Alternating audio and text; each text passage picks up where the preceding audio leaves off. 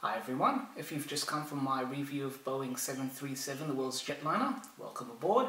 Or if you're just hopping on to see what on earth am I doing with 4 model 737s, also welcome aboard. Let me take you through a tour of my 4 miniature Boeing 737s. This big one closest to the camera is a Virgin Blue 737. Once upon a time it was known as Baby Blue, and this was brought into Australian skies around 2005. It was leased for about 4 years before moving back to other European operators, and it is now flying with Air Europa. Virgin Airways changed their livery. It no longer has this wonderfully different red and blue look. It is now just a simple white plane with red Virgin on the tail. And even then, its future continues to hang in the balance thanks to the current pandemic and general downturn in aviation. Right behind it, over here, I will bring closer to you, is the Qantas Boeing 737-800 Bunbury, VHZ, VZE. Now you're wondering, what on earth is the zoo doing on this? This is simply a promotional gimmick.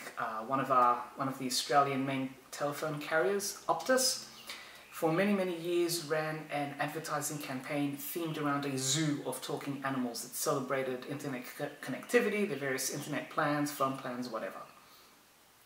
Anyway, the Bunbury is still flying with Qantas, which has just recently celebrated its 100th anniversary and has been with the fleet for about 12 years.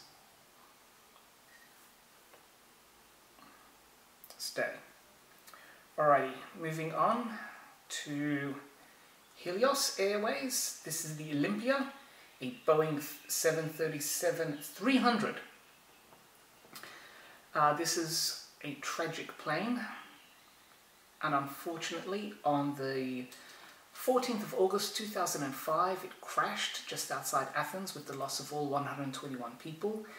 It is featured in season 4 of Air Crash Investigations, or depending on the country where it airs, it's also known as Mayday. Basically, loss of cabin pressure knocked out everyone on the plane except for one flight attendant who tried valiantly to bring the plane into the airport, and it crashed just outside the airport. The loss of cabin pressure was a weird, freak, one-off event which involved a switch, although there was one other time where it did happen and the crew were able to identify the problem, different airline, and bring the plane to safety. So, setting aside Helios, but still within the Mediterranean, we come across to the Apollo, one of the originals of the Boeing 737. This is a Boeing 737-200 from Olympic Airways, once upon a time the national carrier of Greece. And this airplane, to some degree, still exists. It sits outside the remains of the old Athens Hellinikon airport, and it is simply left outside to rust and fade with the sun. It is engineless and was part of a museum dedicated to Olympic Airways, but that failed, and it's now, together with the airport, just sitting decaying. And you can find photos of this online. It's quite easy. Even tour buses, when they go past the highway and you see the old remains of the airport, you can see this and other Olympic planes rusting away in the distance. So that's a brief look at my Boeing 737 collection. We've ended up with quite a mix, from the originals through to the classic series, and then 2 of the 800s. Alright, I hope you enjoyed those models, and in case you're wondering about the shirt, no, there is no Air Tripoli. I got this out of a surfer's store about 7 or 8 years ago. No, I don't do surfing. But the idea that there was a caravel on the shirt attracted me to it. What is interesting though is that the font that the artist decided to use for Air Tripoli is also quite similar to the 1970s font used for Libyan Air Lines.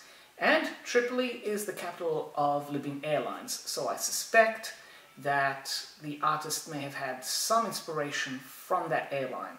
But there's also an interesting quirk, is that yes, they also flew the Caravel as well. Whether it's all just pure coincidence or whether the artist really did get inspired from a Libyan Airlines caravel, I don't know.